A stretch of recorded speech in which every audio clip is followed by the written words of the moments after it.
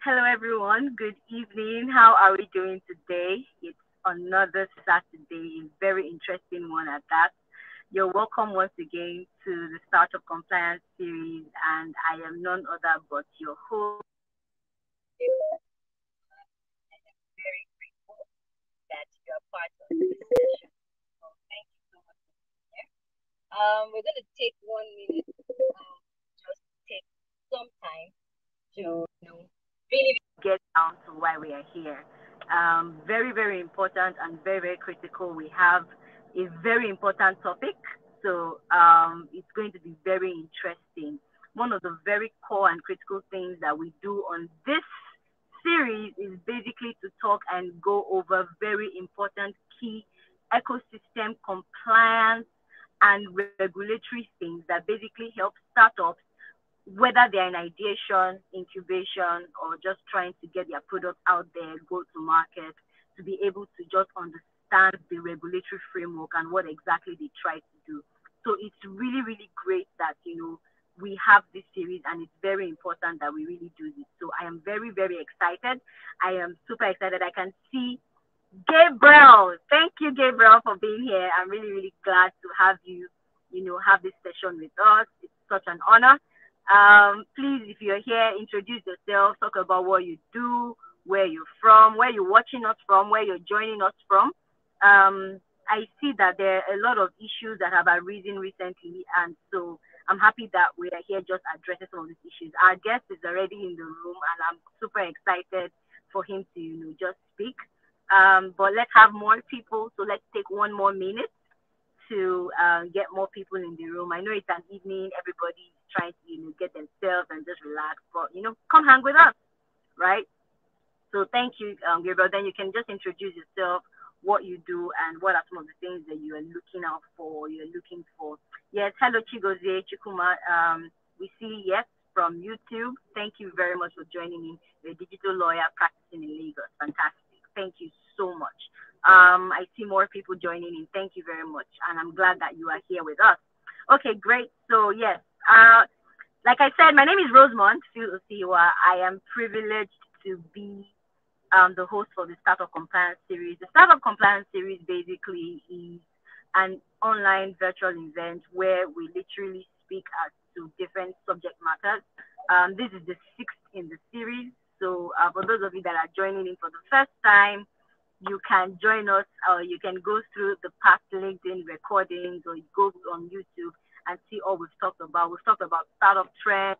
We've talked about data privacy and policy. We've talked about things that have to do with funding. We've talked about corporate governance. We've talked about taxes, right? So it's very interesting that we are here.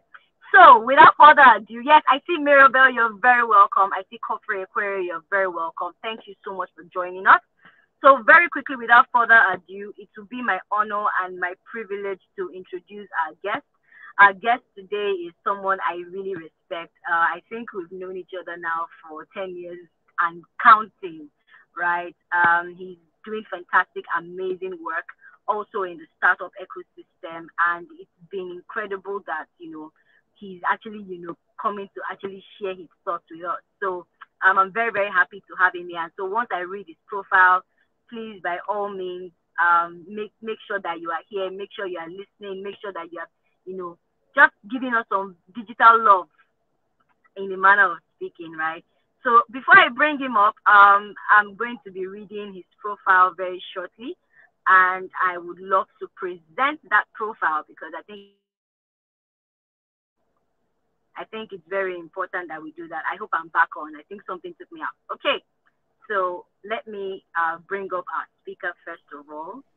Hello, Chisom. How are you doing? Good evening, good evening, good evening, good Good evening, evening. Rosemond. Glad to be here.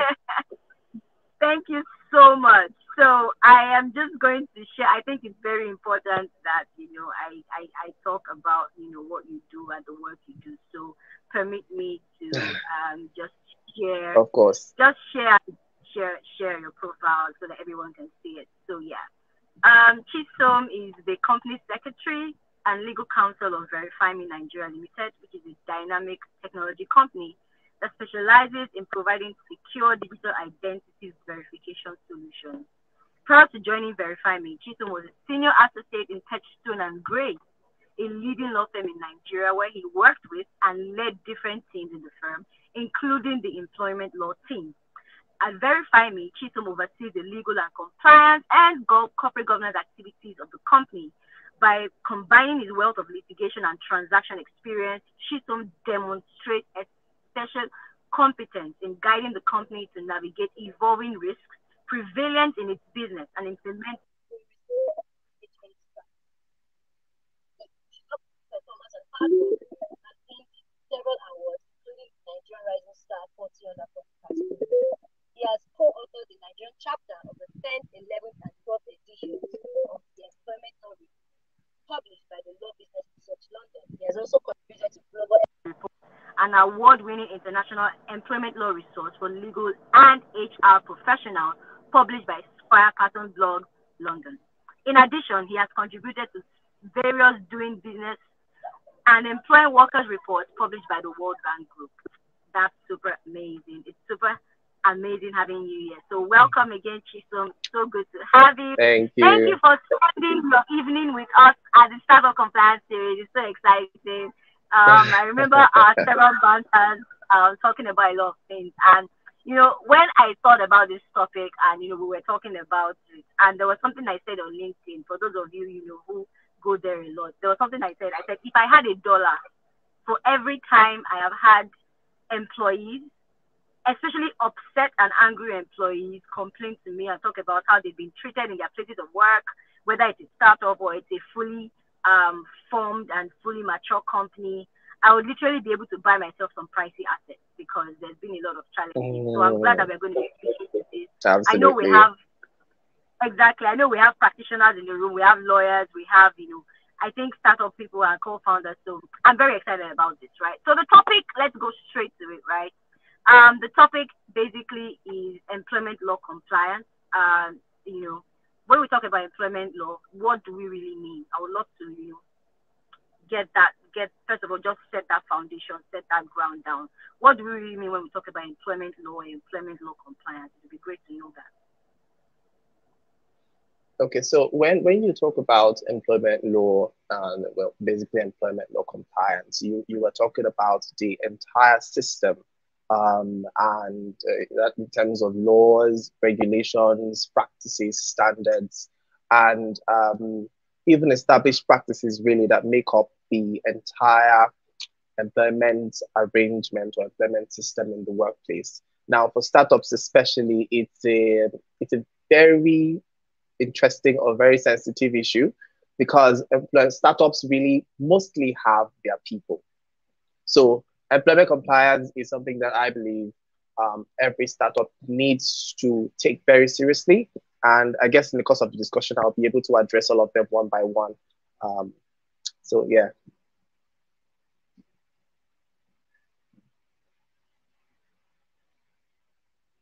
So I can hear you.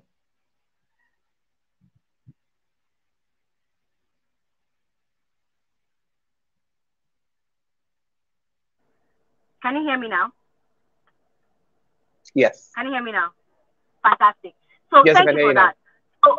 So when we talk about employment law, basically we're talking about the regulations or the rules that govern the space. So how employees are onboarded or what the laws that literally govern the relationships maybe between employees and their employer. So can you walk us through, right, some of these, labor laws and the regulations that basically, help us, understand? First of all, we need to know what the laws are, first of all. So can you, what are those laws basically? And how do they help us basically? Okay, thank you very much. Okay, employment law is, you know what, before I start, because this is, it's a really interesting topic for me. So before I start, I'd like to start with a story, or rather a case, actually, a live case. So sometime in 2015, there was this gentleman, his name is Mr. Akonde, and he was working with a hotel at the time, and he saw a public advertisement regarding a vacancy in another company. Of course, the man wanted better opportunities, so he applied for the role, and the company invited him for an interview. He went through the entire recruitment process, and the company actually sent him an offer letter on the 29th of October 2015. On the 30th, that is the next day, this gentleman responded and said and accepted the offer of employment. Naturally, this means he's starting a new role. He's starting based on the salary and the understanding that they have. So 1 month later, in November 2015, this gentleman, Mr. Conde, gets to the workplace. And on arriving at the workplace, they told him, oh, that the company has decided to go in a different direction, that they are no longer interested in hiring him and they are withdrawing the offer. At this point, this man has already resigned from his workplace. So, of course, he's aggrieved. He goes to court and he sues. And then at that point, the court says no, that the employer cannot at that point actually make offers and then simply result from the same offer that it has made at its own will at any time. That employers actually have an obligation to act in good faith, reasonably and fairly at all times. So at that particular point, and in that particular case, what the court now did was to explain that there are three categories of rights to which individuals are entitled. Now, the first is the pre-employment rights. Now, these are rights that exist as at the time that the individual is an applicant, like what you have in the case of this Mr. Conde. At that time, he wasn't an employee, but the court recognized that he has certain rights. So the second phase of rights is the right that exists for as an employee. So those are the rights that you find in the contract of employment, in laws and regulations, and the rest of them. And then the third rights are those that you call the post-employment rights. Now, rights such as your access to your pension and the rest of them. Now, with this in mind, the the different phases of employment have different laws, have different regulations, have different practices or standards that apply to them. So now in Nigeria, for instance, the employment law in Nigeria is not really founded on the provisions of a single law. Now, they are actually spread across different laws. Of course, the main one that people know being the Labor Act. However, of course, there is still a discussion here and there as to whether the Labor Act applies to professionals and all that, but that's a discussion for another day. So but in most cases, you find that the court tends to refer to the Labor Act as the minimum standard to adopt in certain circumstances or in most employment circumstances. So the Labor Act, like provides and addresses issues of employment contracts, wages, annual leave, sick leave, redundancy, maternity leave, and the rest of them. Now, like I said, the Labor Act is what we consider the key law in terms of employment compliance. Now, there are several other laws that apply to employment relationships, such as the Nigerian Data Protection Regulation. Fortunately, last week you had discussions on that regulation. Now, here's how it applies to employment and employees as well. Now, like the speaker in that session must have mentioned, now data subjects are individuals, they're human beings whose information, who can be identified using specific informations. Now, that means that employees are also data subjects. Now, employees who are also data subjects are entitled to the same rights of privacy and rights to data protection that is laid down in the Nigerian Data Regulation, which is where this regulation comes in and which is why I needed to mention it. And beyond the employee themselves or the employees themselves, even the relationship of the employees and maybe the customers and the clients or even the company itself, there are factors of data protection that come in at one point or the other. Now, another regulation that also applies to employment relationships is the National Housing Fund Act. Now, the National Housing Fund Act really relates to certain deductions and remittances that have to be made by organizations, both private and public organizations. However, in the past, it used to apply to private and public organizations. However, now, by virtue of the Business Facilitation Miscellaneous Provisions Act of 2022, it seems to now be optional for private entities while it remains mandatory for public entities. So for that, it provides that companies are required for employees that are earning above the national minimum wage, that they are required to contribute 2.5% of their monthly income to the fund that is established pursuant to that act. Now, there is also the Pension Reform Act, which we know very well, which of course requires employees to contribute 10% of the employee's salary, and also have the employee contribute 8% of their salary as well, which is remitted to the employee's retirement savings account. Now, the Pension Reform Act really gives the employer, sorry, the opportunity to take on that entire responsibility to remit, to take responsibility for the entire pension. That is both the employer and the employee's contribution. But then I feel like the part where they may not have considered it very well is because they said that in that case, the employer will have to contribute a minimum of 20% of the employee's salary. So, of course, naturally, nobody will want to take on more responsibilities when, if you deduct from the employee, you remit 18%. So, if I want to say I want to bear it for myself, it should at least be equal to or less than the 18%. But I'm going too far.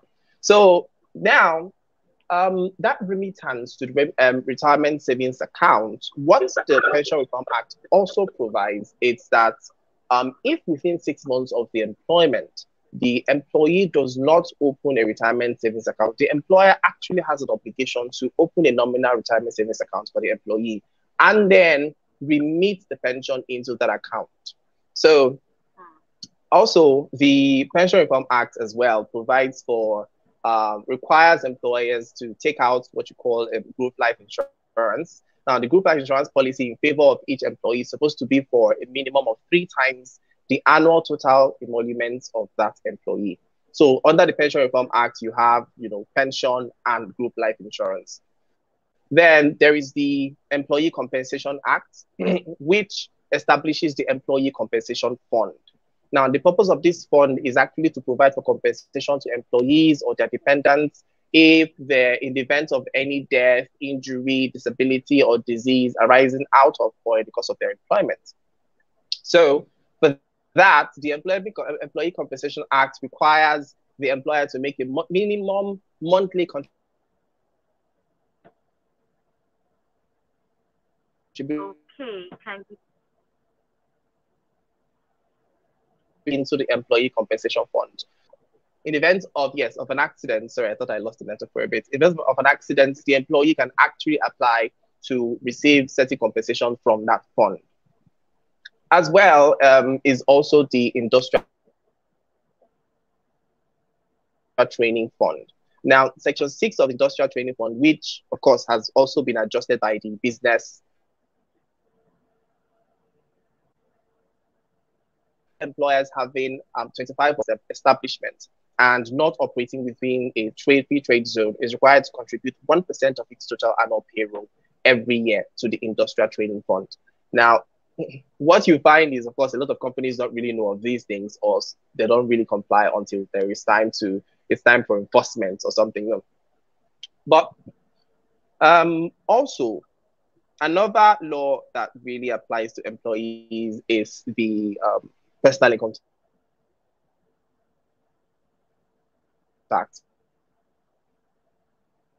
Yeah, which to deduct I from know that employee one. salaries or emoluments to the relevant tax authorities. So yes, and then so I mean there are several laws, like I said. So if I keep going into all of them, we'll spend the day there. But there is also the Immigration Act that relates to companies that want to employ foreign employees. So in that case, of course, there are requirements for you to obtain an expatriate quota for those foreign employees. And then there are other laws as well, like the Factories Act, Trade Disputes Act, Trade Unions Act, and also by virtue of the alteration of the Constitution, Section 254C of the Constitution, the National Industrial Court is now allowed to adopt conventions, international best practices, which of course can be found in conventions and some other standards, you know. And finally, of course, case law. The National Industrial Court has exclusive jurisdiction in all things labor. So it only makes sense that you look at the decisions of the court, like I would do because of our discussions, to look at the standards that the court has laid down or the changes or the radical changes that the National Industrial Court has introduced in the employment ecosystem or atmosphere, really. That's, I guess I'll just stop there for now. That's so. The first thing I want to say is that's a lot of laws, right? Like, where do we even start from? Absolutely. So Yeah, and I think it's important that we first of all, like, we actually know that these laws are there, because it's so amazing the ignorance that actually exists, because a lot of people do not even know that they have this right. A lot of companies do not know that they are compelled Absolutely. or they are obligated to permit some of these things. Like, for example, you've already mentioned the fact that you know you have to remit a particular percentage the moment you are earning above minimum wage. So while you were Mm-hmm. speaking, right, two questions came to my mind, but I'm going to summarize them in one. Do these acts and these laws, do they need to, because we're talking about startups, right? I don't know if of Yes. course, depending on the stage and the level at which these startups already exist and all. My question is, are all these laws applicable to startups? If no, right? Which are the ones that are very important? Because, for example, you work in a startup. I wouldn't call you guys a startup anymore. Anyway, you guys are like big boys now, so right. But you play in a primarily technologically driven startup space. Do you guys do all these Yeah. things? And if yes, what does it? Mm-hmm. What's the process? What's the implementation framework that you've been able to work with? Because you mentioned so many things, the Pension Reforms Act, the all those funds and all those things. So how do we work around it? How should a startup think about these laws? How should they get ready to implement? How do they start the process, especially if it's something they've not even considered at all? Because that's even why we are here. So yeah, I would love you to answer that. So interestingly, this conversation, this question that you just asked now is the question is something a lot of startups say, because once you mention all these things, they're like, we're a startup now. Where are we supposed to find the money? So, but unfortunately, what you find is that majority of these laws were made over 30, 40 years ago and 20 years ago, and they did not envisage the environment that we have now. Unfortunately, you find that a lot of them really do not make exclusions, because maybe, so look at some of these laws I just talked about. Their idea of startups, or their idea of maybe small companies, then we are companies that have less than 25 employees, less than 3 employees. Now you see, compared to startups, startups are always trying to scale, trying to employ people who are going to help them grow their business quickly. So you hardly even find startups that have less than three, less than 10, sometimes less than 25. You can see startups that have as much as 50, 60, 70 employees, because they need to get things going as quickly as possible. So unfortunately, I cannot advise anybody not to comply with those regulations. But I do understand that that is what the Startup Act really was trying to achieve, because it's trying to establish a system that harmonizes these laws to look at what startups can really get to, you know, comply with and maybe waive, given the fact that they are actually growing at that stage. But well, until actually we have that set down and enforced, then we have to obey the law as is. It is what it is, as we I say. was even it is what it is, right? I was even going to say Mm, that the truth is, because like you rightly mentioned, most of these laws were incorporated a very long time ago. Like, if you go and read some of the acts, you'll be seeing absolutely. 1988, 1980 something. So you literally have to understand that as dynamic and as innovative as you are actually and predominantly in a space that the rules are trying to catch up with you, right? So I think for me, Yeah. to Hmm. add to some of the things you've mentioned, the first step you can take is to have an implementation framework as far as compliance is concerned. And this, like you've mentioned rightly, Absolutely. I think it's responsibility for you as a startup or as a startup advisor to say, look, oh guys, I know that you people don't want to hear any more laws, but you need to pay attention to what this says, and how we can start the implementation. So that leads me to my next question Hmm. on this issue of the laws that govern. And I think so that we'll move. We're already 24 minutes in. Wow. Is how do you manage Yeah. implementation within your own company or from your experience? And if you're going to advise a professional who is actually a player in this space and is working with startups that literally, have these challenges of ignorance and do not have implementation under their belt, how would you advise them to start getting ready to, comply with some of these things that the law, requires? So one of the first things that I will advise, of course, it goes without saying, work with a lawyer. who will be in a position, a staff employer who is conversant with all these laws, who will be able to advise you on the laws that are applicable to you and the timelines for compliance. So basically, you have to establish what a compliance schedule to know when anything is due and for you to comply. That is one. Second is planning. So if you look at a lot of these laws that I have mentioned, you will realize that a lot of them flow from employee salaries, employee emoluments. So it comes from budgeting.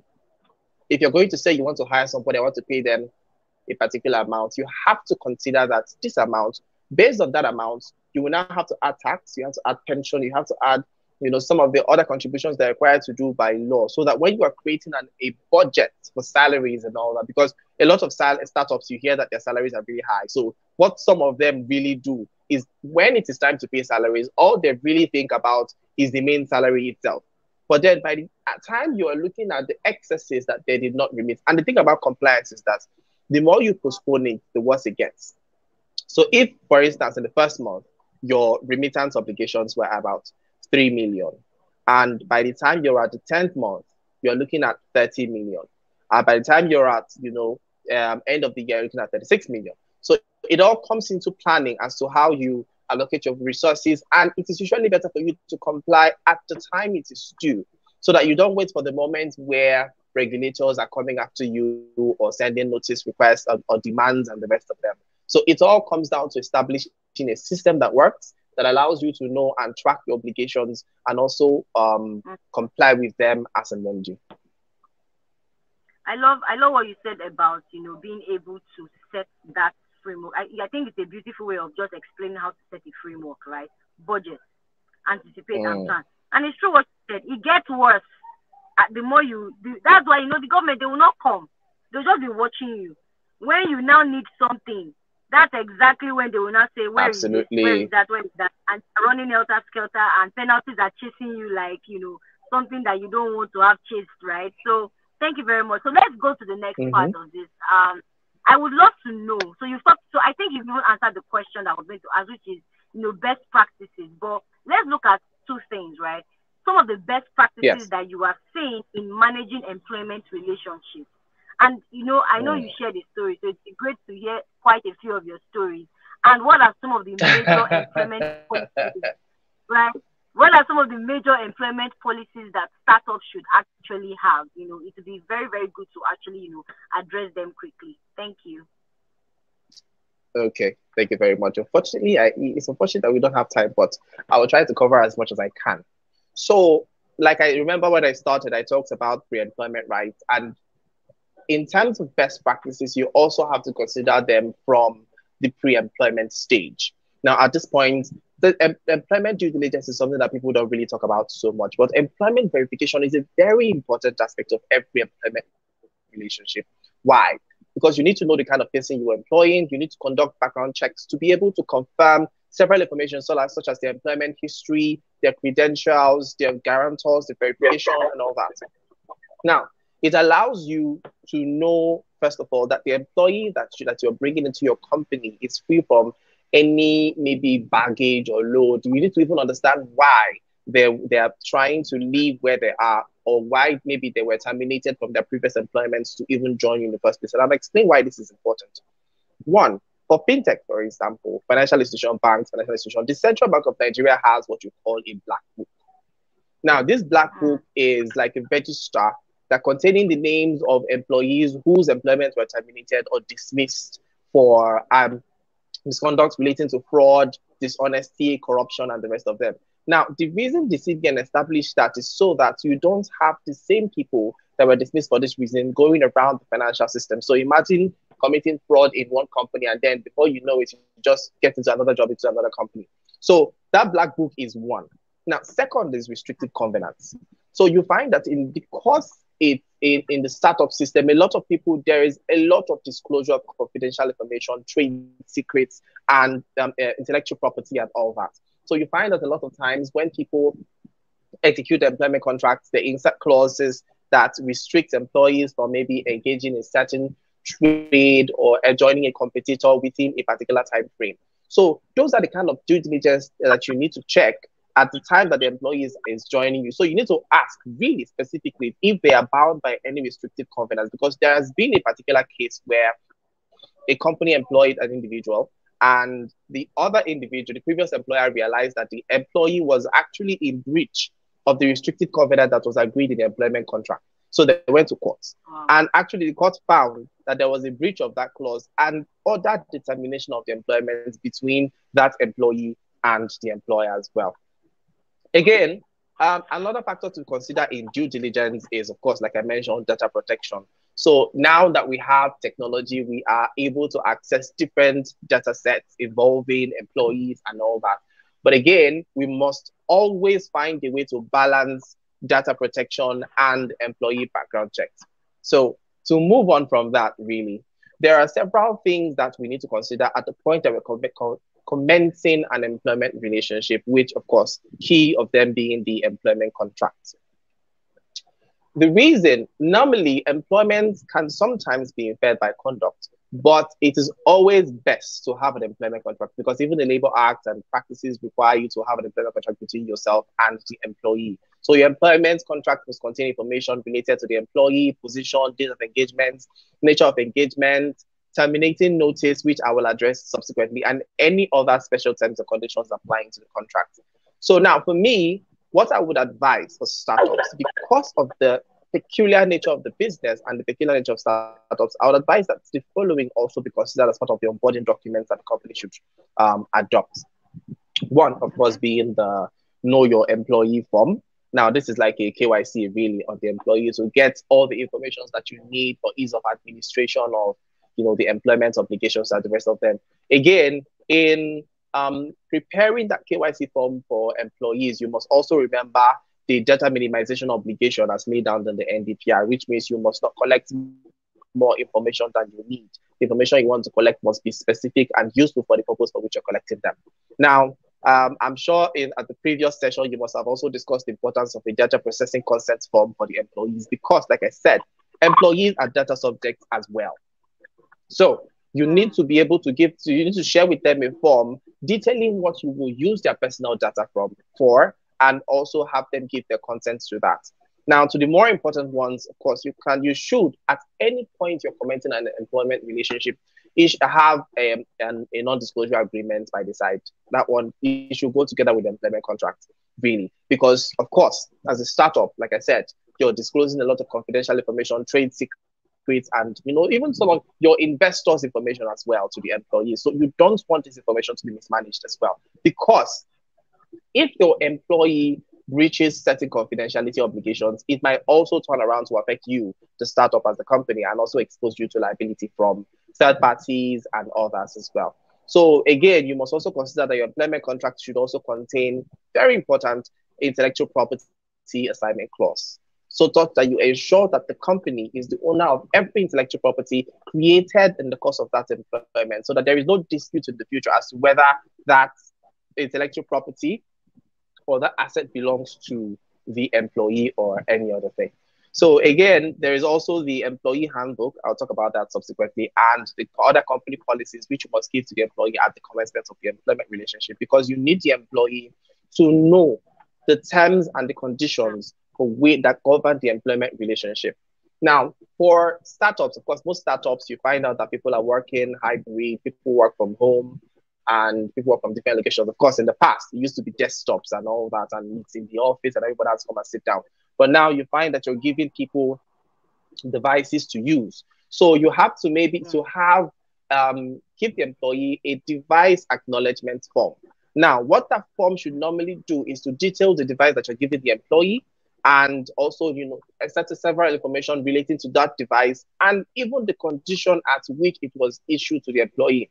So you find that for tech, for instance, a lot of them use really expensive devices like MacBooks and all that. So and you find that before you know it, a careless employee will damage it, and then you start asking, okay, how was it when we gave it to you? What happened and all that? So this is that, and also this device acknowledgement form is also important for when the employment is about to end, and you're trying to get back the properties that you have given to the employee. So you even have something to show. So that is one. So I'll move on to employee handbook. Employee handbook is the law, the Nigerian courts, of course, have recognized that the employment contract is really just a few pages of contracts, really, and cannot really contain all the provisions that you require to govern the employment relationship. Now, the courts or then the law also appreciates that an employer has the right to set up the terms and conditions that will govern the workplace. So that is why employers have that freedom to set up employer handbook. And even though it is not contained in that 3 pages or 4 pages employment contract, the law considers it as part of the terms and conditions. However, it doesn't give you the liberty to go and insert provisions that are unfair or excessive, and you can then say that just because that it is in the employment handbook, the law will never enforce the provision if it is unfair. Why?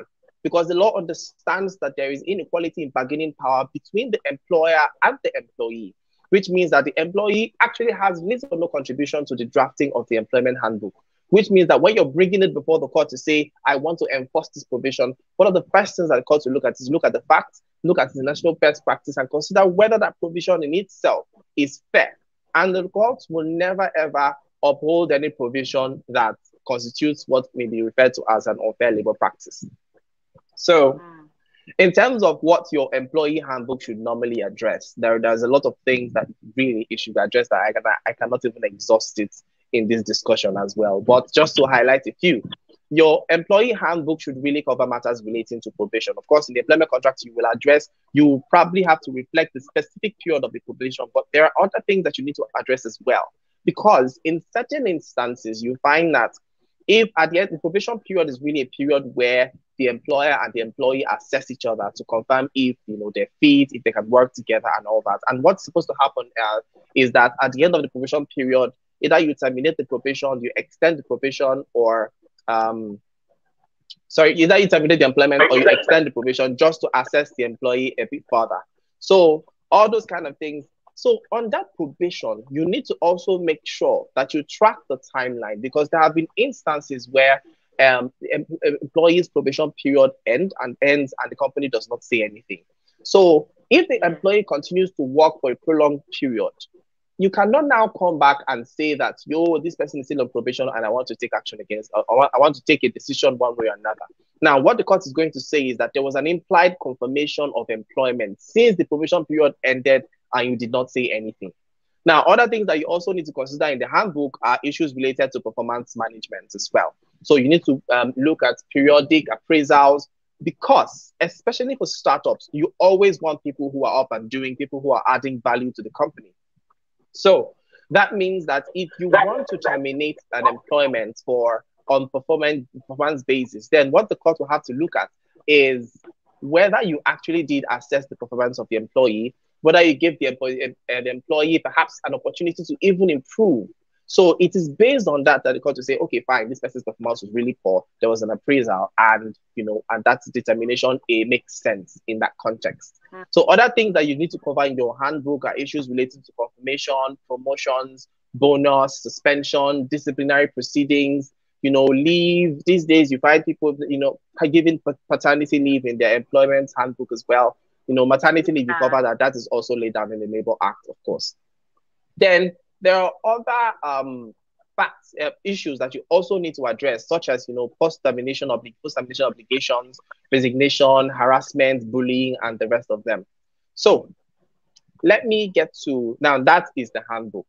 So you can have the policies I'm about to mention. You can have them as part of the handbook, but usually I suggest that it's a separate document for a few reasons. You don't want the handbook to be too bulky so that it's difficult for people to read. If there are factors that you can address in isolation, then do so. Because also when you try to establish relationship with certain counterparties, you realize that they ask you for some of those documents. You will find that especially in the finance sector or the tech sector, you realize the way you also establish relationship with maybe banks, financial institutions, they will always ask you for certain policies to show that in your company itself that you are compliant with the employment requirements and even other general legal requirements. So one of them is the whistleblower policy. Now, the purpose of this policy really is to give the employees obligation, or both the obligation and the opportunity to be able to report any potential or ongoing misconduct or fraud or maybe any crime of any nature in the company. So, but in addition to giving the employees the opportunity to report those things, the whistleblower policy also provides to protect the employee that is making the report from any form of victimization or harassment or any adverse effects of making the report. Of course, the white whistleblower policy must also provide for things like punishing people who want to make false allegations because, human beings will be human beings. So that is one. So again, you also have your anti-bribery and corruption policy, which, I guess is explanatory, but it is important to have those provisions because, of course, bribery and corruption is a criminal offense, but it's also important because it allows you, the company, and your employees to act and consider things objectively because you also get to address matters like gift policy. You'll be able to place limits on maybe the amount that employee can really receive or give out to third parties so that it does not create an impression of bribery or corruption, or it doesn't put the company in a position where the integrity of the company is questioned as well.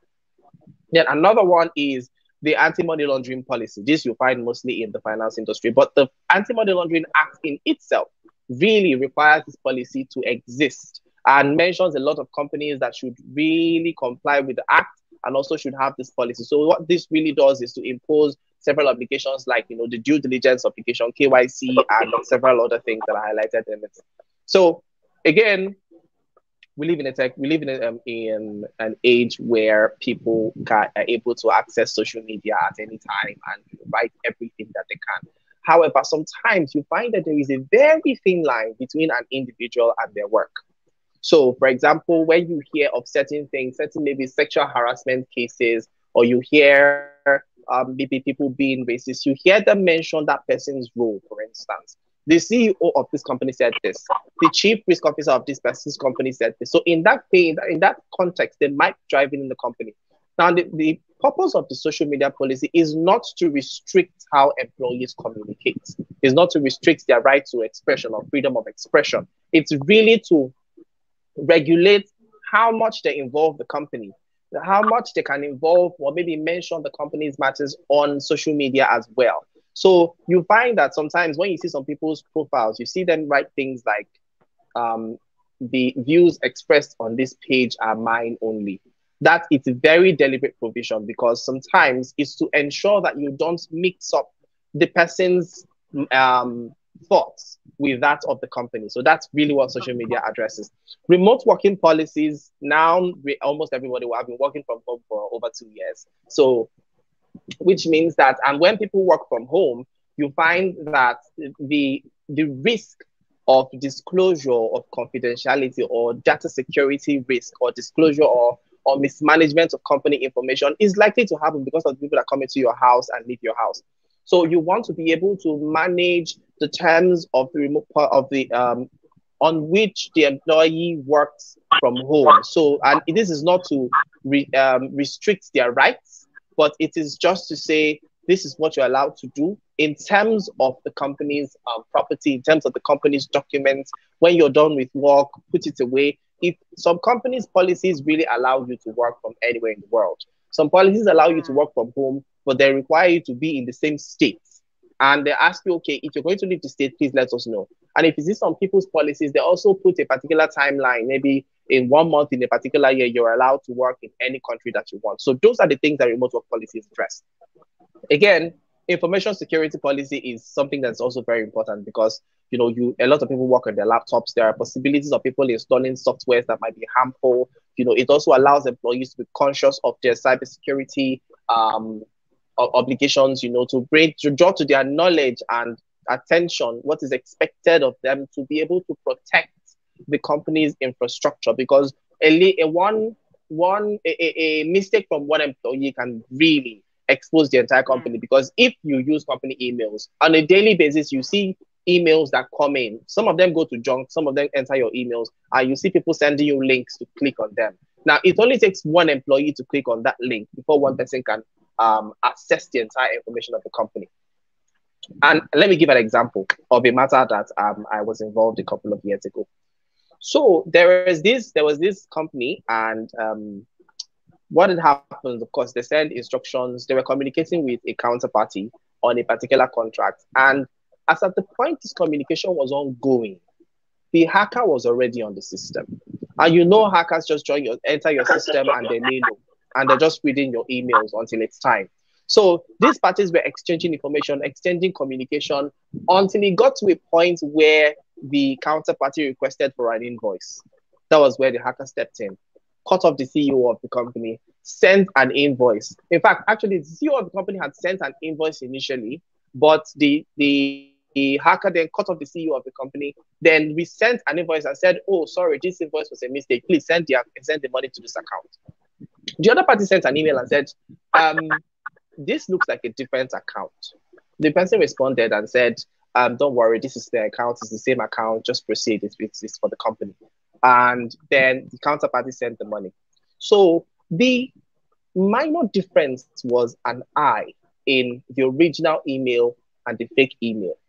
So was an I. So the fake email that was sending that. So and by the time the owner of the email came back and was sending an email to the counterparty to say, please, I have not received any payment from you. My email went up for a couple of days. Can you confirm if you have paid? And that was where every problem starts. Of course, the matter ended up in the police. Everybody's pointing fingers. The bank was even dragged into the matter. So these are things that information security policies address so that if anybody breaches them, you know how to hold. Also, the NDPR as well, like I said, also makes certain provisions and requirements that you need to comply with in terms of data protection and management. So you need to have a data protection and management policy to enlighten employees on how they should manage personal data that is processed in the company. For example, my company, we conduct data verification. So basically, we process data on a daily basis. So it is very important. And even the NDPR requires that you conduct trainings for your employees frequently. So also get them to understand the obligations and also to protect the company as well. Because if you really Google the kind of sanctions that companies have faced in terms of data breach, you will scream. Then maybe let me just mention this last one before I move on, is the health and safety policy. Of course, every company has an obligation to provide a safe and secure working environment for employees. And this, of course, gets down to several things. Now, there is the obligation, there is the obligation of the company to the employees to provide a safe and secure work environment. But then even on the horizontal level that employs employee. So you see that an employee who is not trained on health and safety practices really by the company is likely to also expose another employee to risks. Of course, who will be sued is the company. So these are the things that one really needs to consider in putting together the policy and the entire structure to which the company is for which employees are required to comply. So let me pause there before so that we can take any comments. Wow. I think my head is oh my god. Wow, and wow. That's all I can say. That's a lot of information. That's a lot of relevant information because there's absolutely nothing you are saying right now that can be dispensed with. So my advice for everyone right now watching, I'm not sure you heard everything. You heard it, but you did not hear it. You have to go back and literally hear this again because there are so many things. Like I say, it's not just about employing staff. You need to understand that the people you are bringing into your organization, there is so much that goes on into the process beyond just saying I'm paying the salary, right? So see the Absolutely. stories that you've I remember a typical example where I think there was supposed to be a back and forth between a company and another. And what happened was, I think there were email communications and there was an instruction to send emails to all the members of their subsidiaries and the company and all. Guess what? This person, instead of blind copying, copied everybody. So you had over close to 350. I don't know if it was 350,000 or 300. If it was 350,000, I would have heard it in the news because it was so bad. Copied everybody, and everybody was seeing everybody's information. That sparked a data issue within the organization. In fact, I think at the end of the day, it went to court, but they had to settle out of court. and pay damages and all that. It was really, really Mm-hmm. terrible. And I'm glad that you mentioned the issue as regards several policies that you need to have independent of just the employee handbook. So I look at the employee handbook like the constitution of the company, right? What are some of the things to expect Absolutely. as an employee in this company? And but those policies now come, take what the law says and applies it in terms of how the company approaches it, right? And I think it's very important to have. You've Mm-hmm. touched on so much, and we are already 10 minutes to an hour, and it's just it's wow. Guys, if you have your questions, Yeah. please put them in. Obviously, we cannot touch like seriously. If we pick one policy and distill it, it will take an hour. So we can definitely not finish everything right now. But I just want to say thank you so much, Chisom, for just really going deep, doing such a very big deep dive into this, and we really really appreciate this. All right. So I Mm. want to ask because we have about 15 minutes to go before we move to the questions, right? I want you to talk about what Yes. are some of the unfair labor practices that you've seen, and what are some of the tips you would give to startup owners to foster a safe, diverse, and of course inclusive workplace culture. And when you're talking about that, I want you to touch on issues regarding collaboration because um, different startups have different ways at which they onboard their employees. Some have HR departments that are dedicated to that purpose. Some have HR practitioners, and some lawyers even double as HR practitioners. So this question basically is wanting to know one, what are some of the unfair labor practices that you have seen and you think startups should really just put to an end? Two, what are some of the tips you would give to us to foster a safe and good workplace culture? And then what are some of the advice you have for HR professionals and lawyers? Because I know some of us are on this call before we move to the last Yes. aspect of the session. Okay, thank you very much. Well, unfair labor practice really covers a whole lot of practices, but in summary, it is they are really referred to as practices that do not conform with best practices in labor circles, as may be enjoined by local and international experience, laws, standards, practices, and the rest of them. So, what I'm just going to do is that I'm going to highlight just a couple of Please. acts, really, we're talking about do's and don'ts that have been considered as unfair labor practice. Now, one of them is a very important thing that you find because startups, you realize that, of course, the CEOs, the executives, they're under a lot of pressure. They're trying to grow a company. They have no patience for mediocrity. They have no patience for any misconduct or the rest of them. But then the law has a requirement that you need to follow procedure. Now, so that's why in terms of misconducts, you find that the law requires that first of all, fair hearing is a right that is guaranteed by the Nigerian Constitution, and you cannot dodge it. So if you are alleging that an employee is engaged in any form of misconduct, then you have an obligation to engage to really take the employee through a disciplinary process where the employee is given an opportunity to be heard. So, and that hearing really does not necessarily need to be oral with you calling witnesses. You can also be invited in the form of a query. But what is most important is that one, you need to give the employee an opportunity to be heard. That is very important. Then another one is in terms of workplace discrimination on account of gender, sex, and the rest of them. Of course, there's a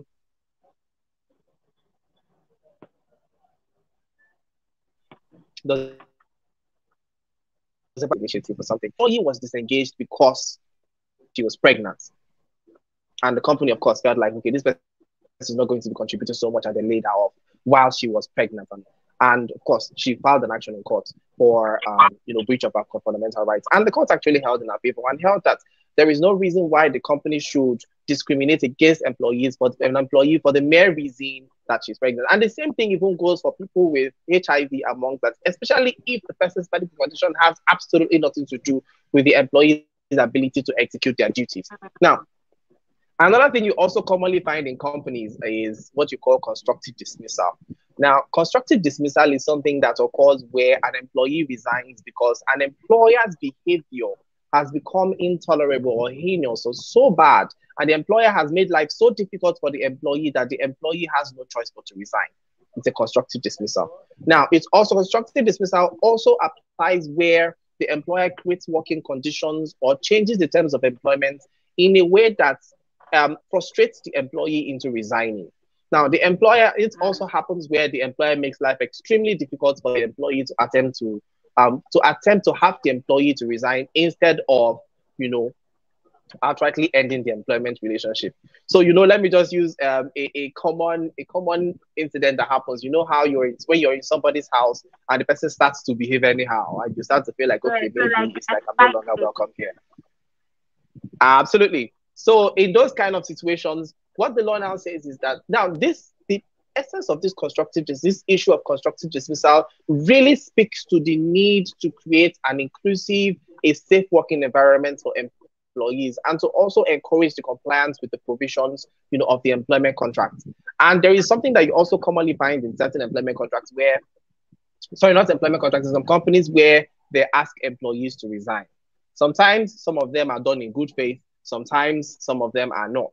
But in either case, the court has held all of them to amount to wrongful termination, that's constructive dismissal, and the court has also awarded damages against the company for doing that. So please never ever tell an employee to resign because they can turn around to sue you. In fact, in a particular situation, the employee was very smart and she wrote in her resignation letter, the company has advised me to resign, so I hereby tender my resignation. She tendered it, she went to court and sued, and she won. So those are some of the things Wow. that one should ordinarily consider. Exactly. So sometimes one thing I have seen is that sometimes employees are very brilliant. They're not fools. So sometimes, even in communication towards the end of the relationship and they're having certain exchange with you on email, they are building a case and they're right. That is not to say the employee's case, the employee has that right. So what you have to do, and like this is what you also encourage a lot of people, that exit counseling is pointless. Have those reviews in the course of the employment relationship so that you will understand if there is any risk that the company is likely to face. And one thing that people really don't appreciate enough is that the misconduct of a line manager, of a superior officer, can also lead to liability for the company in itself. So Mm. you find situations where employees in the company may be engaged in actions such as sexual harassment and or bullying and harassment, and at the end of the day, they sue both the manager, him or herself, and together with the company. So if you don't, and like very well, this is the reason that corporate governance really encourages or sets up these reporting lines that starts from the board to go to the lowest level of employment in the company, so that all these reporting lines are reviewing the people who report to them to ensure that their conduct comply with the law, comply with company policies, and all that. So like I was talking about in disciplinary hearing, that yes, understandably, sometimes you have to suspend somebody to conduct disciplinary hearing, but the court has held in several cases that indefinite suspension is unlawful. In fact, in this particular case, the Mm. company suspended somebody for 2 years. Explain to me what kind of Ha, disciplinary hearing that you're doing, that I you don't suspend somebody understand. without pay for 2 years. And what now happens is that the position of the law on that aspect is that the period of the suspension up till the period that the court makes a decision, the employee is still considered an employee of that company.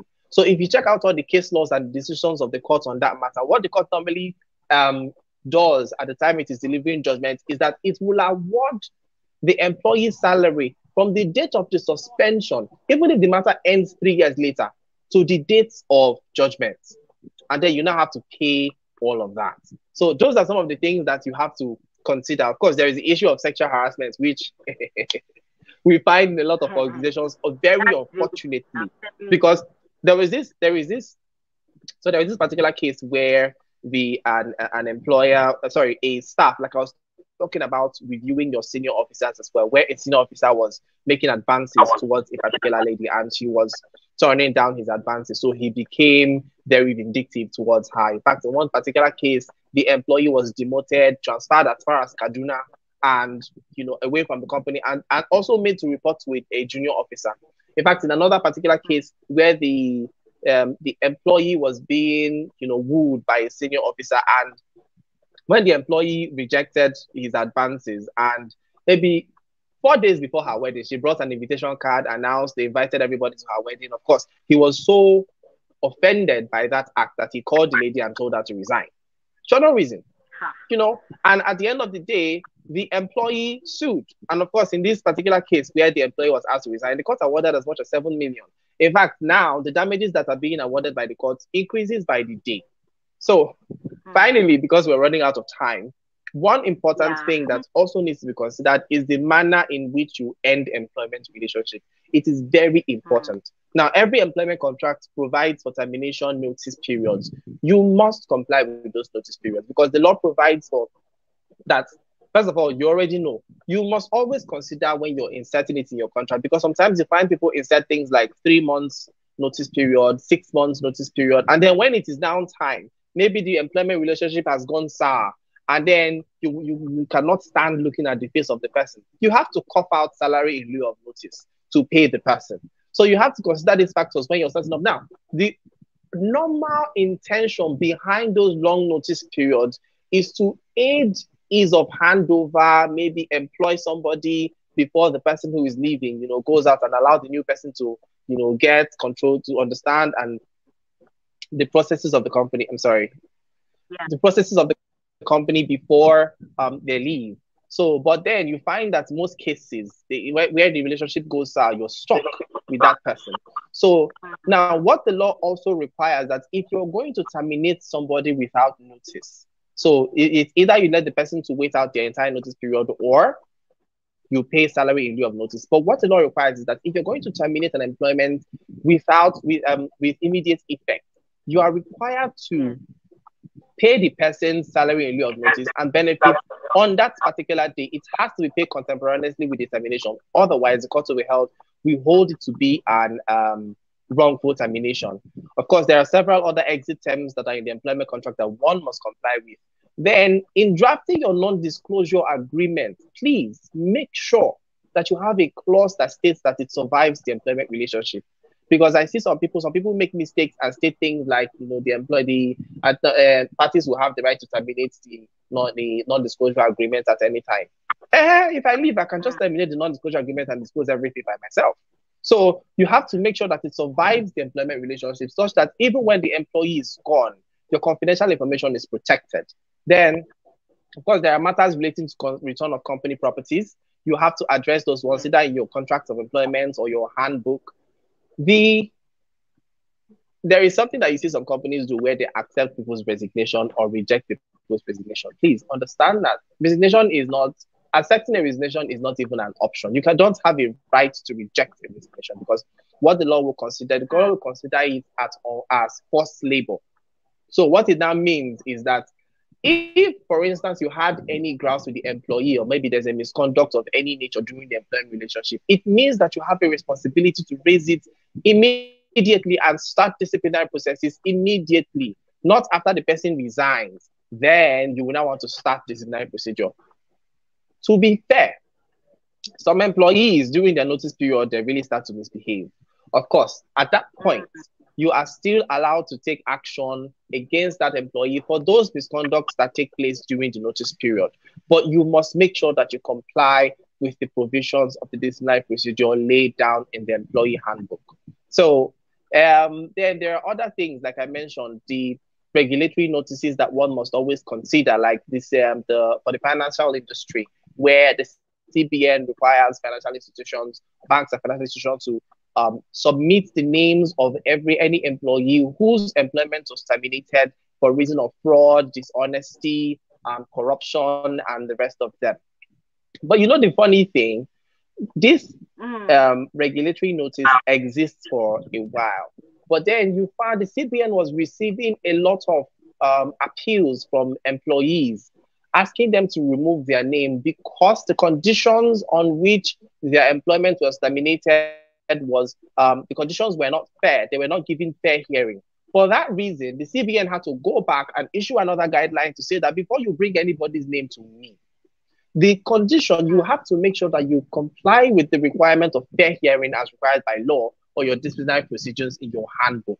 So that by the time you're coming to even the court or even the CBN as it were, you'll be able to show that there was a process and the process was objective, and then based on that and, a proper consideration of the entire circumstances revolving around the misconduct, you made this decision.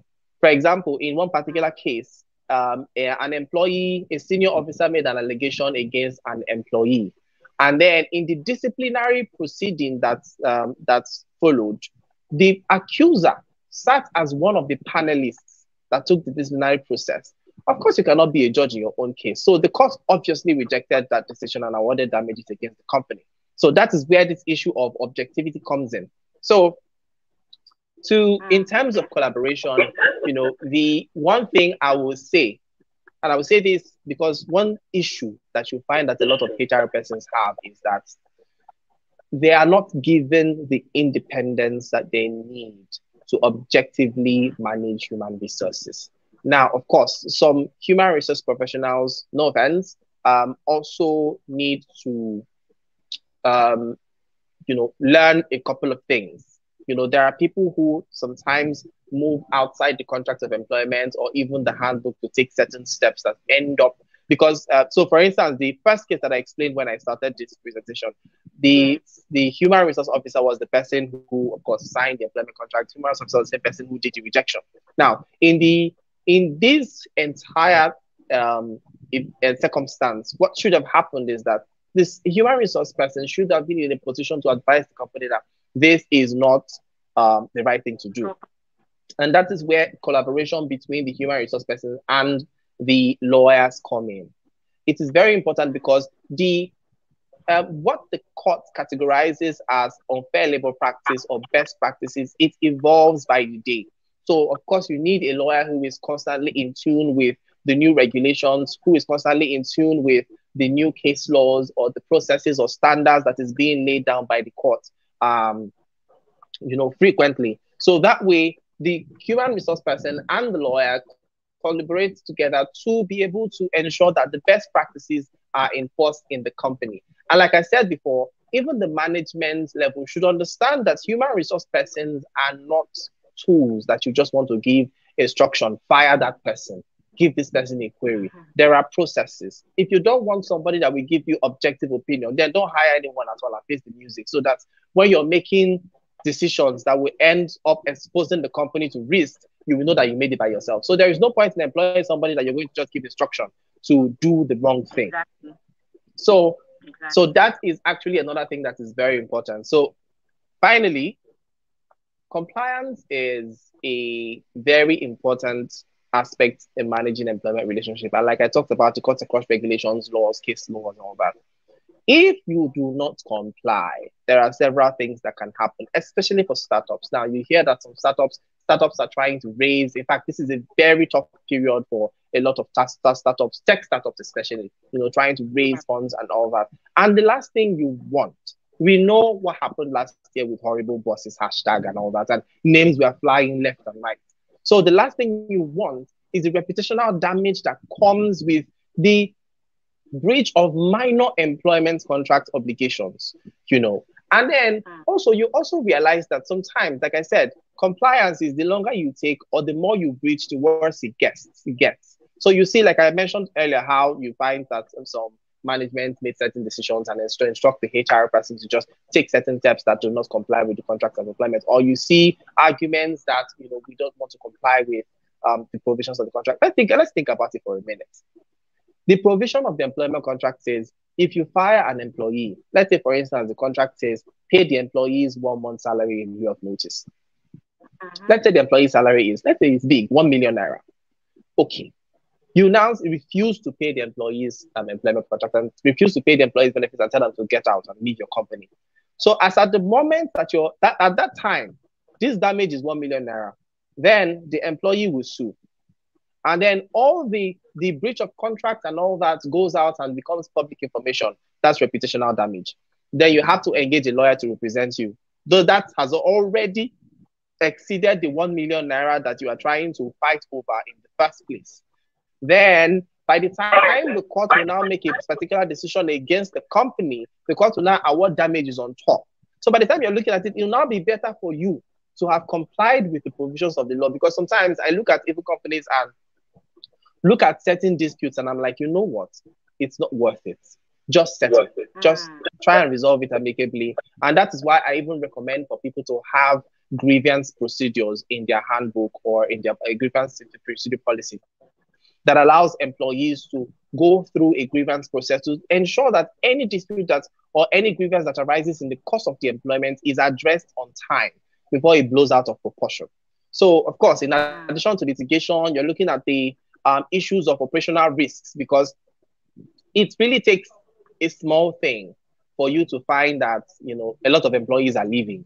It can be one manager that is just moving his or her own way and frustrating every other employee, and before you know it, you're losing a lot of key employees. Your operations are breaking down, and you're now facing operation risks, you're facing contractual risks, and you're not able to meet up with the terms of your contract. So those are things that you need to manage on time and ensure that you don't even get to that stage, because at that point, when you're even looking at operational risk and contractual risk, you are moving out of the sphere of employment, and your obligation is extending to third parties as well. So those are things that you need to ensure that you manage properly. And that's why I was talking about having, instead of having exit counseling, you're having counseling or those discussions in the course of the employment, so that you ensure that you rectify those things. So I am, well, in addition to litigation and all that, I mean, there's also regulatory sanctions that come from non-compliance. Of course, people can resign and say, "Oh, you never remitted my pension." They'll go and file a petition with the pension commission, and then before you know it, they're coming to inspect your company,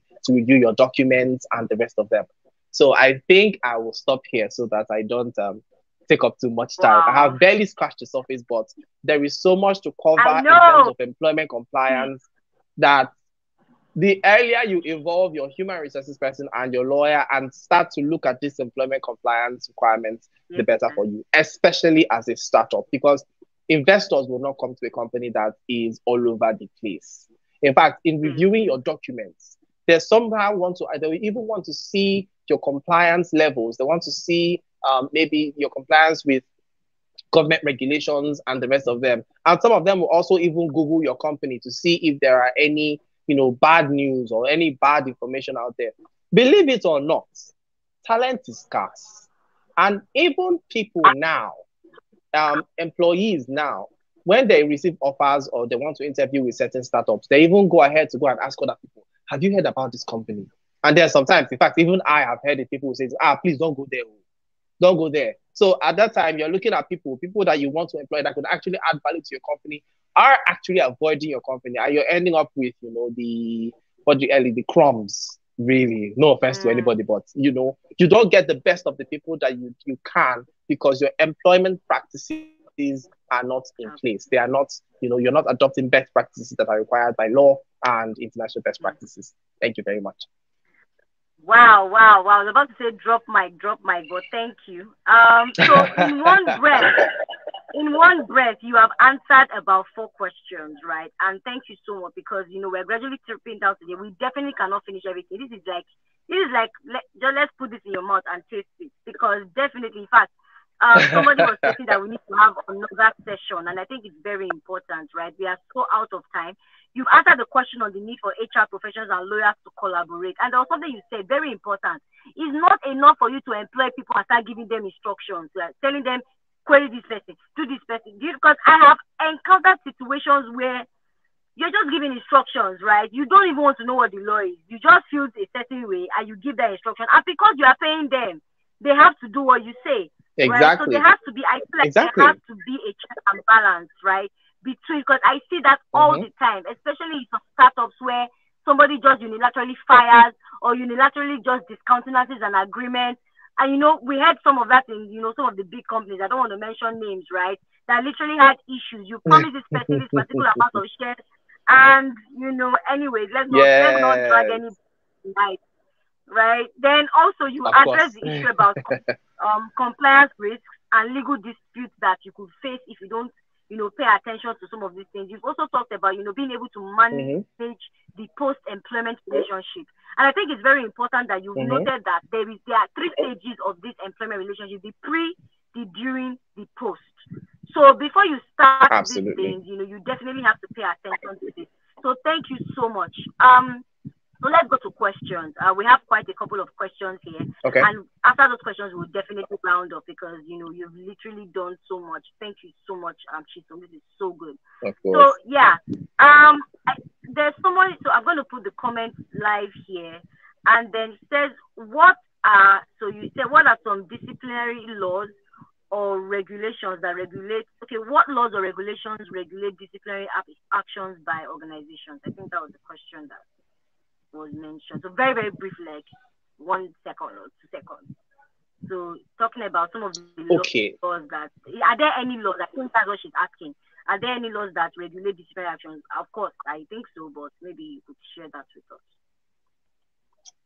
So what the I wouldn't say there is no specific law that outlines what you will consider disciplinary, what you consider misconduct.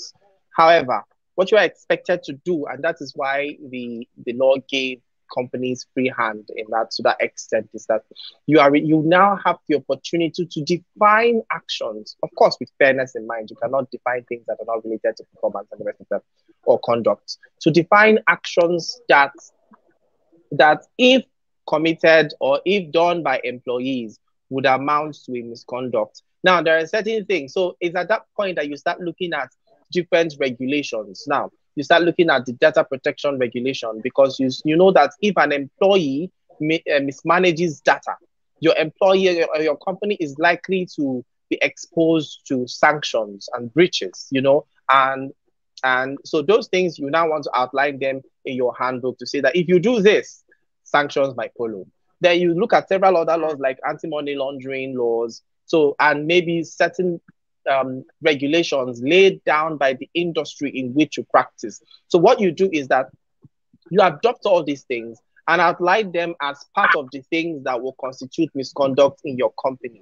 And this is very important, because if you do not define misconduct in your company, then you cannot sanction an employee for it. So, for example, Yeah. if you don't have any specific dress code in your company, or you don't have any regulation in your company that says that I cannot have tattoos on my hands or my face, and then I tattoo my face and come to work, you can't sack me, because there is nothing in your documents that stated that it is a misconduct. So, what you now need to Mm, do is to look at, so for the handbook, really, it's a continuous document, because it is sometimes yeah. there are things that employees do that even you will scream like, how did this person even do this? And at that point, you realize that this thing was not covered in your handbook.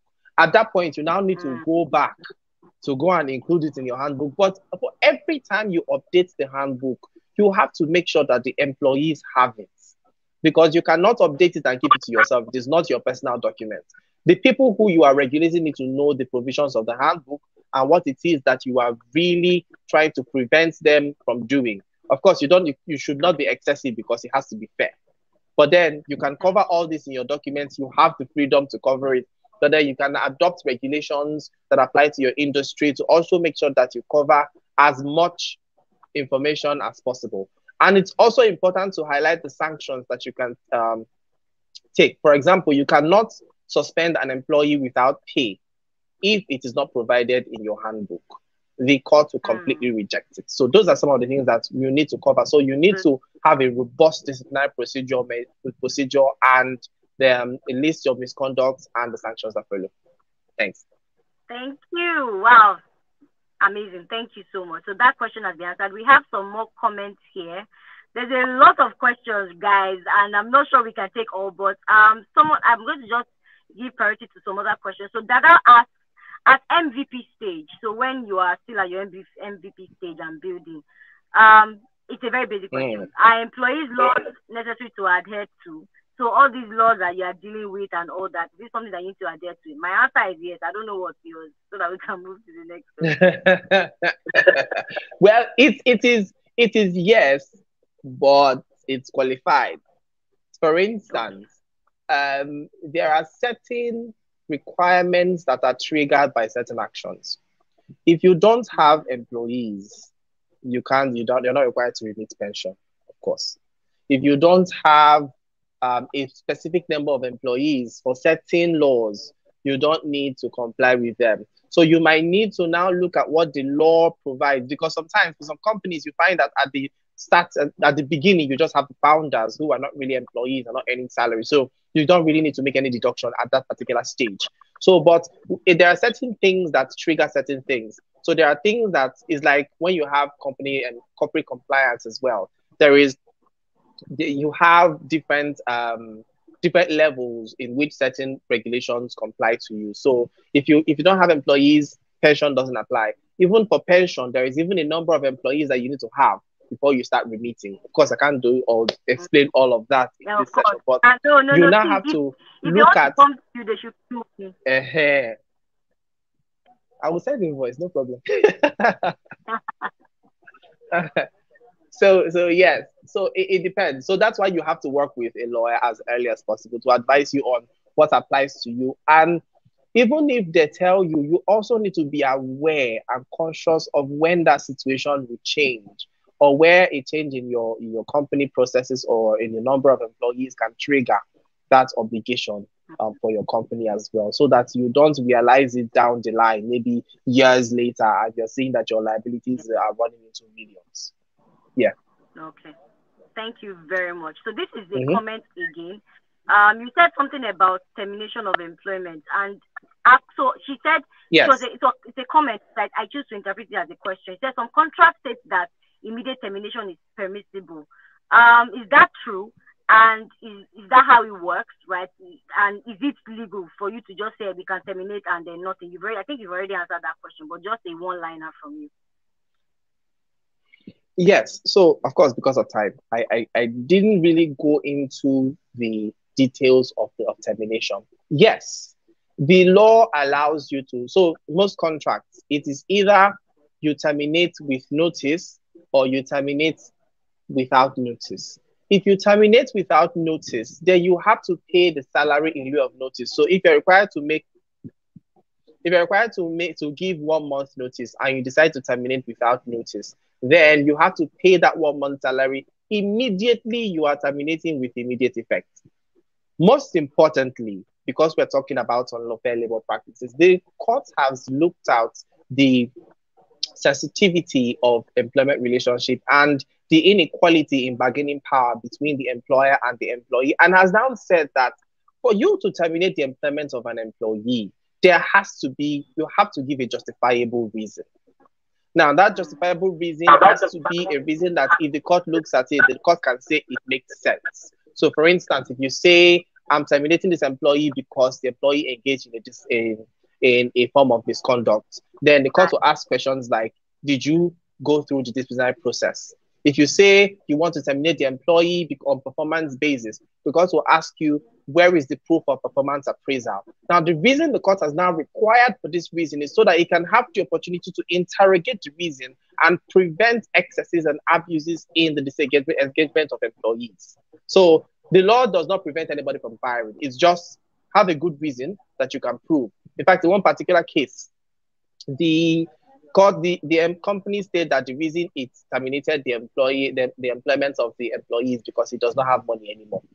The court was like, fine, it's a good reason, but you need to show me your financial statements. I need to see that you do not have that money and you are making loss and you're running out, because I cannot look at your statements and be seeing profits of hundreds of millions and say you do not have money and that's why you terminated the employment. So the reason has to be justifiable, and and that even that if a reasonable person is reviewing it, it makes sense. So in addition to the right to terminate, even with immediate effect, there has to be a justifiable reason. Come on. Drop mic. Boom. Thank you. Thank you so much for that answer. So You're our last welcome. question, and I'm so sorry everyone, we can't take more questions. I see a lot of comments pouring in. In fact, some of the members of the audience are already answering the questions of other persons. So I think it's very, very good. It shows that we really, really learned a lot from this. Thank you so much. The last question before we go to final comments and of course final thoughts before we go. So Kufe asks, and this is from LinkedIn, says, please, pre-employment rights. So maybe can pre-employment rights be enforced in court by an employee seeing that a letter of offer has not yet been issued?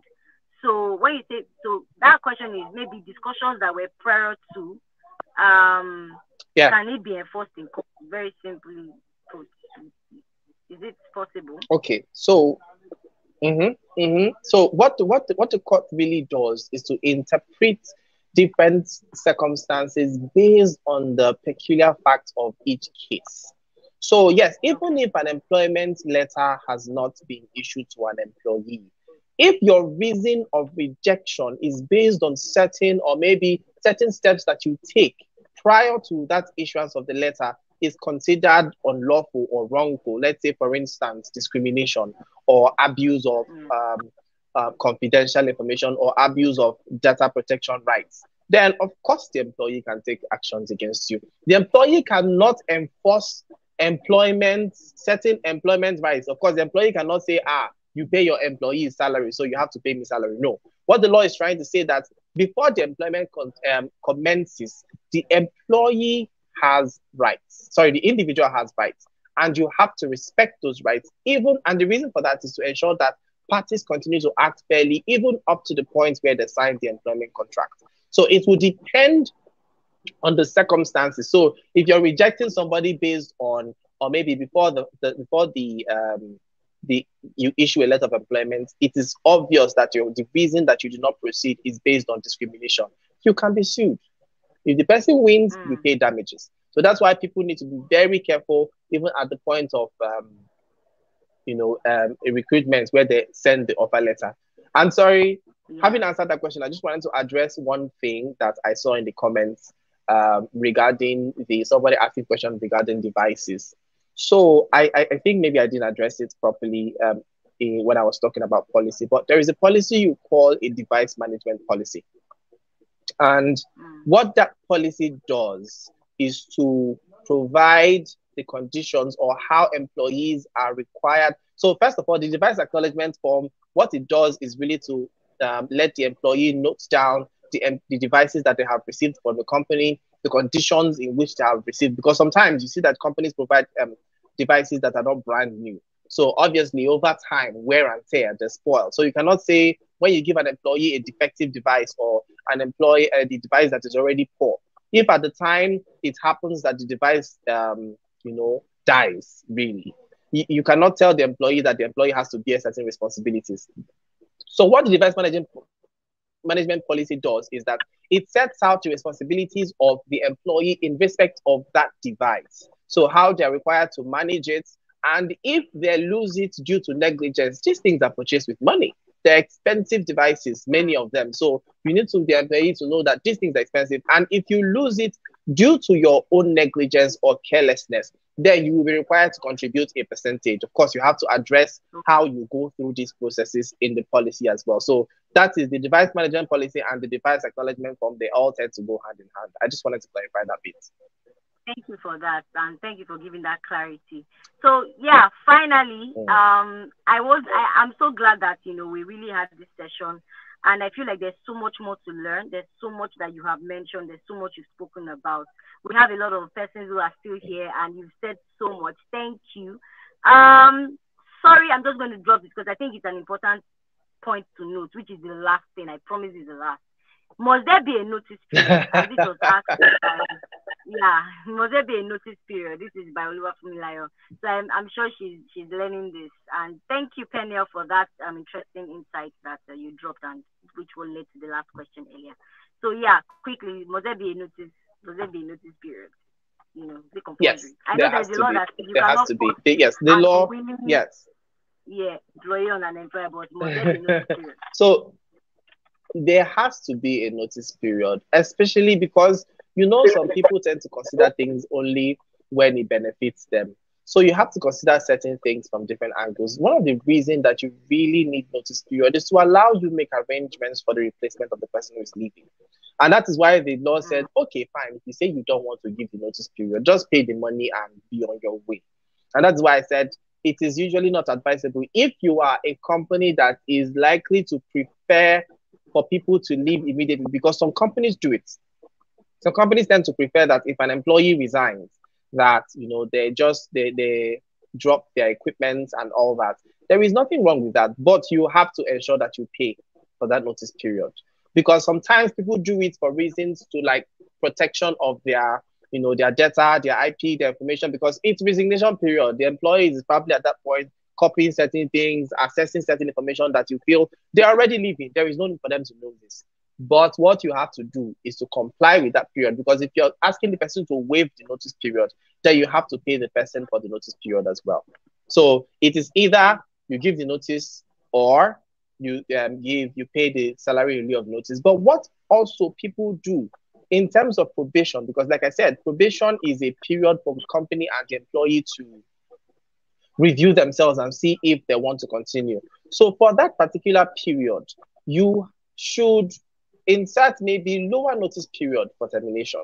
So that in case you want to disengage the employee, you will not spend time giving a law. So what a lot of companies do is that if, for instance, their standard notice period is 1 month, but for probationary period, they do something like 2 weeks. So that if both parties want to terminate, they say, fine, okay, we are going to end this employment. If during the after terminate, after review, and we're not fit to work together, we will give 2 weeks notice period, and that works.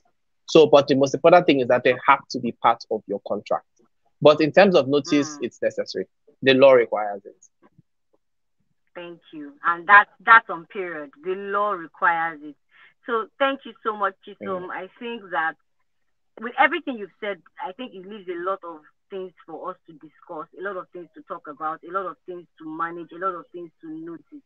So very, very important. Make sure that if you're on this call, you are listening in, you go back, watch from the beginning of this session, and ensure that you are complying and you know what the law says about your business, you know what the law says about your startup, you know the employment laws. Because literally, if you are planning to go from a startup to a scale up, then understand that it's not a one day job, right? You can literally be disqualified from receiving grants, funding, all sorts of privileges and access points if your house is not in order, right? And I think that's my final thought tonight. exactly. Before as we close, that it's important for you to put your house in order and ensure that you get a lot of help, professional help. I will end again and say this: legal expense or legal services is not a nice to have. We are not an Mm-hmm. expense that we can keep away. You need qualified lawyers, professionals that understand the industry, because at the end of the day, what you will most likely gain will be so much more than what you will lose if you don't comply. Those are my final thoughts. Chisom, let's have your final thoughts before we wrap this up. Well, I think you've probably covered everything. The key to compliance really, it all ends in one sentence: do the right thing. That's all. Mm, You already know. A lot of people already mm, know what to do. Just do it. It costs you more not to comply than what it will cost you to comply. So that small compliance, that of course compliance will always, it requires funds. A lot of them require funds. Now for other things like employment documents and all that, those ones, some of them are even free. So consider the consequences of non-compliance and consider what you tend to gain from compliance. And yeah. doing the right thing will always save you so much stress and so much risk. So I Yeah, think I I know will some end people on on that this note. call are so fun. Do I still want to do startup? I might sure I want to build a startup. Well, yes, there's successful startups out there. So yes, and I would say don't be overwhelmed. Take it one day at a time. Have a roadmap. At least get knowledge. And I think with knowledge, it will be easy for you to pick your battles, choose your battles wisely, and start and begin with the end Hmm, in mind. So with that, guys, we've come to the end of this series. God, I'm so excited. Thank you so much, Chisom. You literally need to come back. You need to come back and speak to us, and maybe you do a master class with us, maybe a paid one, right? Hopefully a paid one, right? Because this value that you've given to us tonight, a lot of people don't know this, and I'm so happy that this is recorded, so everybody can always go back and watch this. I'm sure people can connect with you. Absolutely. Your full names are what they are on LinkedIn, if I'm correct. So, guys, if you have any more Yeah. questions, please go into Chisholm's DM, and I'm sure he will invoice you accordingly. Right? I was privileged You to know. bring him out this evening for free. But right, guys, thank you so much for being here. I really appreciate the comments. If Uh, you're here, please drop the comments and just appreciate our speaker. Thank you, Chisom. I'm so excited. I know that you're doing brilliant work, and my wish is that you keep doing the amazing things that you do. So thank you so much, everyone. thank We're going to you. round up in the next 2 seconds, but thank you for being here from YouTube, from LinkedIn. I love the engagement. I love the energy. See you next in our next series. It's going to be very interesting. We have a very interesting topic that I know we all will be very, very excited to listen to. But without any further ado, I wish you a very pleasant evening, have a very pleasant night, and have an amazing weekend, and of course, a week after. So thank you so much for being here. Thank you, Emeka, for your amazing words. Thank you, Emeka. I'm very, very grateful. All right, guys, have a good one. Chisom, thank you so much. Have a very, very pleasant evening, and I wish you all the best. All Bye. right. All right, bye, everyone.